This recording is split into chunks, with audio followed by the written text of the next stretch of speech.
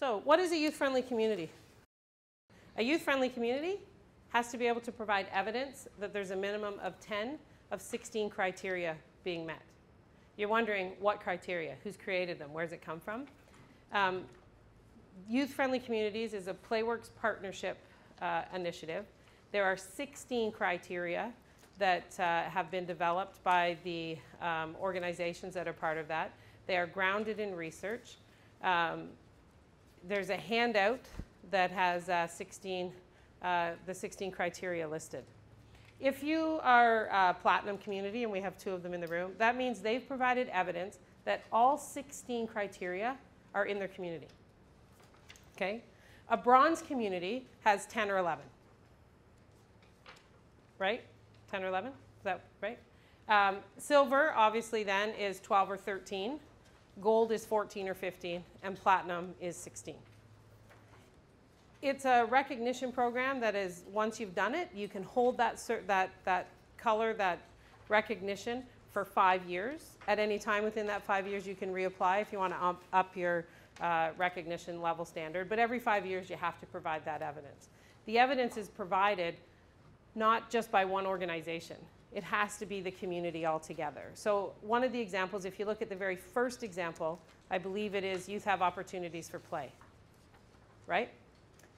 I'm sure every one of you in the room knows of opportunities for play. You probably belong to organizations and associations who provide some of those opportunities. But then there's other groups out there as well. You know, if you're from a municipality, you want to include your not-for-profit organizations, your churches, your Girl Guides, your Boy Scouts, your faith-based organizations, social clubs and networks that happen within your own community. Everybody has to be part of this process.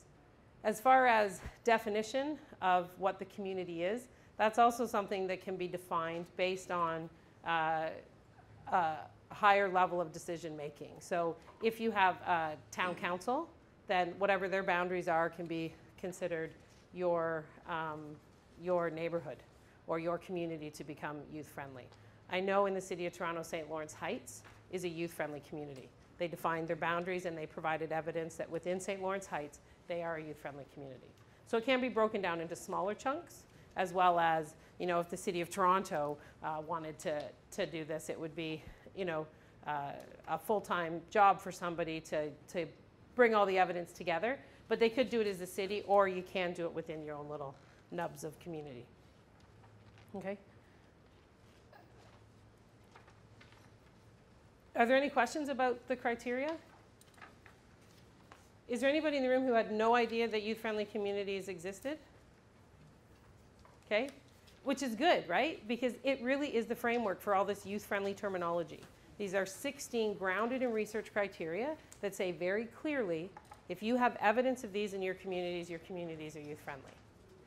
And more likely than not, the communities that you come from, if you were to go through those 16 criteria, you could probably in your head just do a real quick random checklist and say, we do this, we do this, we do this. Yeah, we should probably look at that a little bit, right?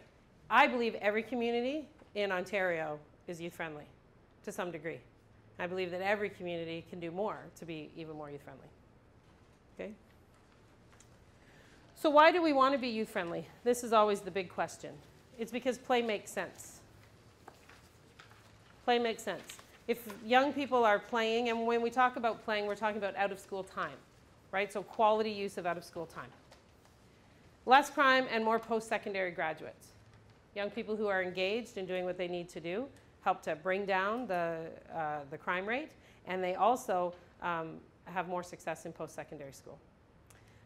Less people are therefore using social services because they're engaged in their community, they're finding employment, they want to be gainful and productive. Youth are in danger of being canceled until further notice. That's really scary, especially for those of us who work with youth and are advocates for youth. Being active and engaged in the community is a vital part of the development of youth. Youth are being shut out of activities and places where they once thrived. I had a group of kids in the community I live in, which is rural Ontario, and they were playing basketball in a schoolyard. And I came around the corner because I lived near the school and the police were there. And I knew some of the kids, so I pulled over. And the police officer was trying to shoo them out of the schoolyard because the school wasn't open and there was nobody there to supervise them. And, you know, so I very politely said, my tax dollars paid for this basketball hoop. You know, and if these kids want to play here, they should be able to play here. Is there a bylaw that says they can't play here?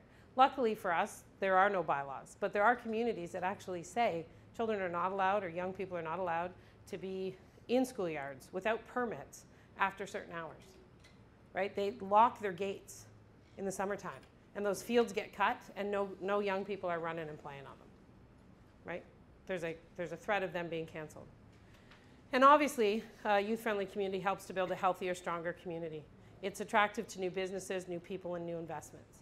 And that's a big thing for decision makers. We want communities that are economically sound.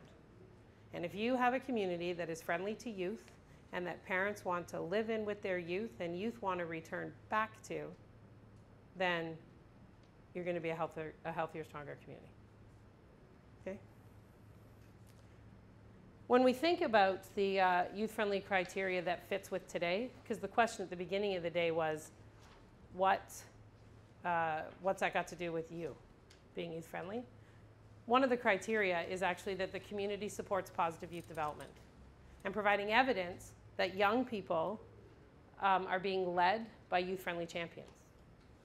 By coming here today, you can take your email confirmation that said you attended it and add it to your youth-friendly community application, because the community is investing your time in making sure that positive youth development continues. Okay?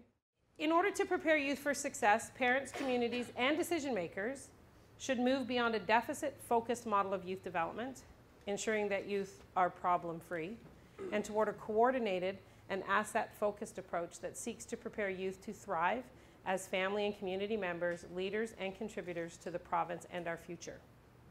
Scales and Benson said that in 2004.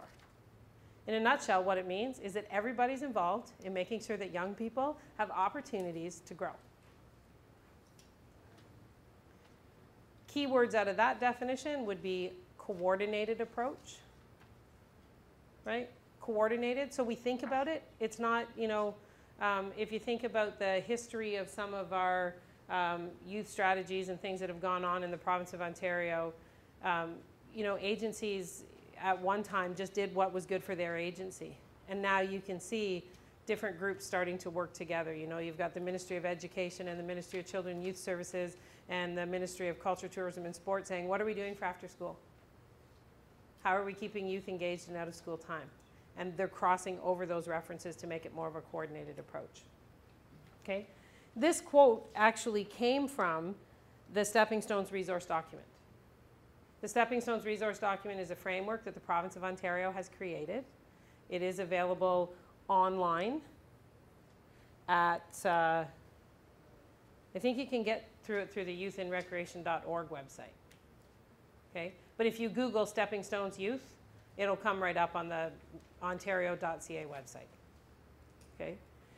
Really what it does is it speaks directly to supporting youth as they develop in the four components. Socially, right? Everybody, we want youth to be social. We want them to understand who they are, the relationships with others, and how they fit into that social spectrum.